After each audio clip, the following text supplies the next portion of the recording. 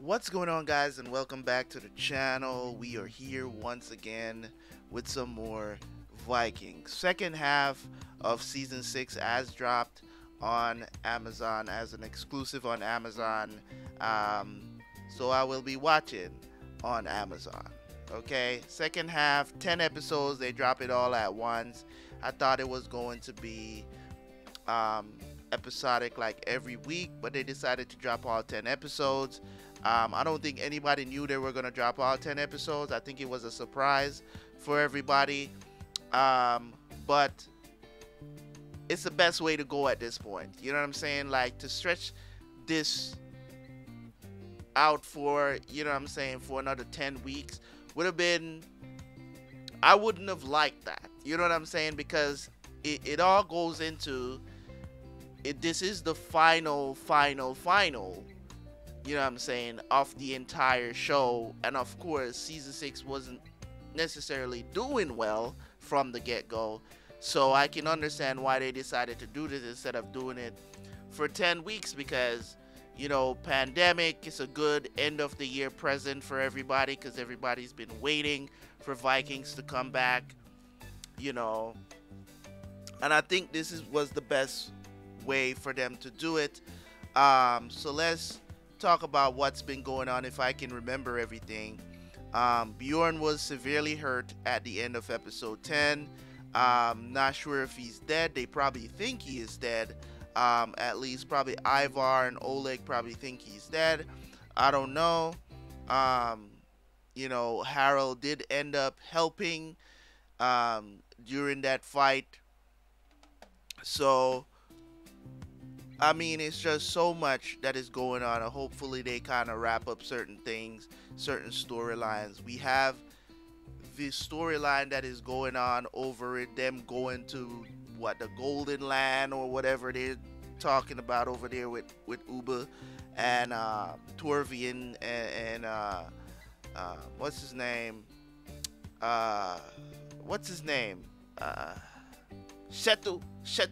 I think that's his name. Still no word on Floki, so I don't know what's going to happen, but we'll see what happened. Anyways, no further ado, let's go watch the episode, and I will see you guys for the review.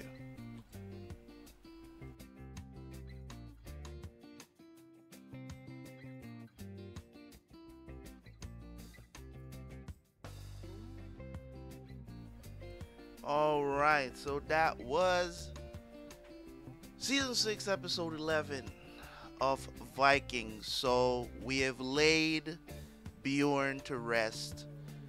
I don't know what to think when it comes on to the situation with Bjorn. I don't know why they decided to kill him off first episode back. That's if he is dead. I don't know, bro. You know what I'm saying? That was just so in my opinion, and this is just my opinion, okay, this is not to say that, you know, the show is doing anything wrong or anything. This is just my opinion. I think it was very underwhelming. If this is actually Bjorn's death, it was very underwhelming, and it, in my opinion, they should have done this probably like 3 or 4 episodes in. They shouldn't have done this the episode back. It just seems like we're not, it didn't feel like we were honoring Bjorn. I don't know, maybe it's just because it's the first episode back why it just feels like the impact of it is just not that great. You get what I'm saying? It's a character we've known since he was a kid.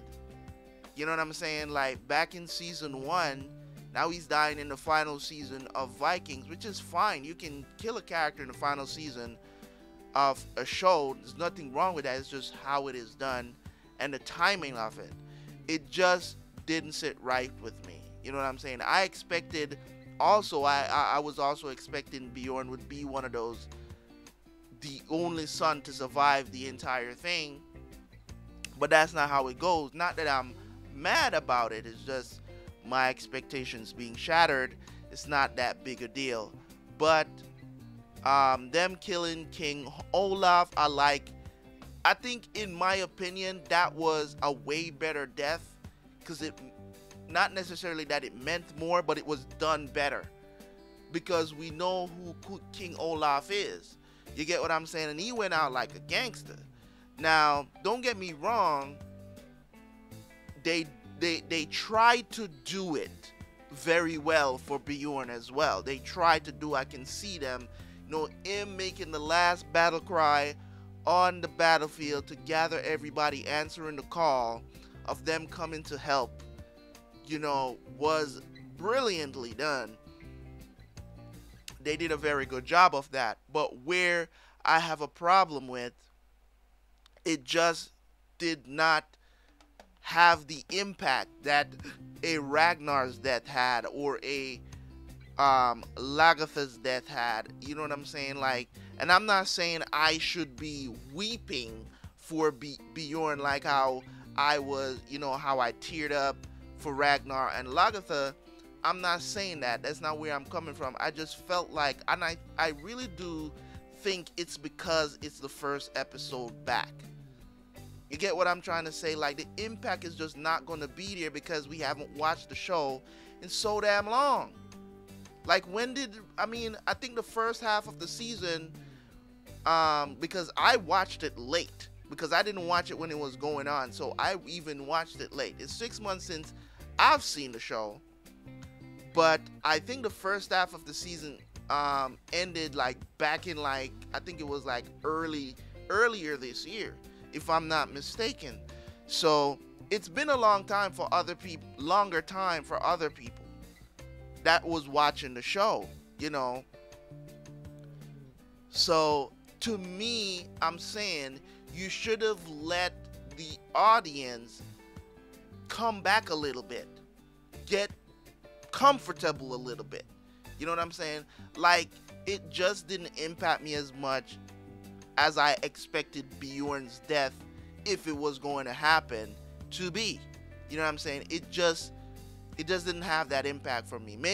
I'm pretty sure that there are people that are reacting, that you've seen probably their reaction, you know what I'm saying? And, they were probably crying because of this. They were playing the same music they played for Lagertha, you know what I'm saying? And I felt I felt it in the moment, but there's just this inkling that just, for me, it just, you know what I'm saying, like, a little bit of stuff that was there that I was in disbelief that they did this. First episode back. You get what I'm trying to say? So it was just kind of underwhelming for me, So, but as I said, it was a good episode. As I said, I do not know where that storyline is going with Ube. I have no clue.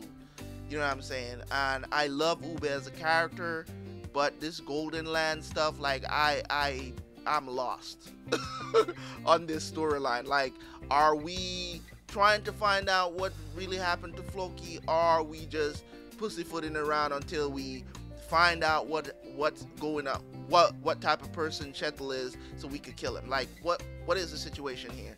So, I've always talked about that storyline and talk about how kind of unnecessary it all was ever since Floki decided to take those people from Kattegat and leave. Like, I was like, why is this happening? Why is it there? But hopefully there's a payoff before the end, before I watch the final episode, or during the final episode. I just need some closure for that storyline, and I'll be fine, right? So we have all these people fighting, but for some reason King Harold escaped, and now he's in the wind. He didn't show up at that battle at the end. He didn't show up. So, of course, we always gonna have Ivar talking to the little prince, trying to tell him that, we gonna join up with Deer, I think that's his name, and try to overthrow King Oleg, right? So, as I said, man, Olaf went out like a real G. I respect it. You know what I'm saying? but it was a little confusing, the stuff that he was saying, because I'm like, this man is a die-hard Viking. You know what I'm saying? Like, believing in the gods and all of this other stuff. He was die-hard, but he was literally quoting scripture. You know what I'm saying? Like, this is something that you hear, like, Christians who are dying will say, he's beside me, saying these things like, Jesus, you can't see him, but you are hearing him speaking into you and telling you, I'm with you always. You get what I'm saying? So that's something that's very Christian-like, and I think that's what's really messed with Oleg's head a bit. You know what I'm saying? I think it really messed with him. And then we have Ube saying that, you know, the Allfather is the same as, you know, Jehovah. That's basically what he said. He said that, you know, he said that, you know, the Allfather that I serve and the God that you serve, which is Jehovah, is one and the same. So these little ideals that are kind of creeping into the series is kind of weird to me sometimes. You know what I'm saying? But I'm hoping that there's some dialogue or something that explains why this sudden interest in, not necessarily sudden, but this pushing straightforward these two religions, not necessarily against each other, but kind of bringing them together in a certain sense. So I definitely hope that they expound on that a little bit more before the end of the series, to kind of help us to understand what they're trying to accomplish with mentioning stuff like that, and why you let Olaf said the things he said before he was lit on fire. You know what I'm saying? Like, it was kind of weird, but I like how he didn't scream or anything, so they didn't get no satisfaction out of watching him being burnt alive. None. You know what I'm saying? That's why he walked away mad, because it's like, damn, I did all this and got no satisfaction, man. But any case, guys, as I said, first episode down, we got 9 more to go. So I'm gonna be watching. You're just gonna see one episode. When they drop is when they drop. It's not on the schedule, so whenever Vikings drop, it's just when it drops. I'm just reacting. I'm gonna try to get these 10 episodes done as quick as possible. It might go into next week, but we'll see how things go. But in any case, guys, thank you so much for tuning in. As always, welcome back to my Vikings reaction watchers. Appreciate y'all. Hopefully y'all hit that like button, leave a comment in the comment section, and I will catch you guys later as always.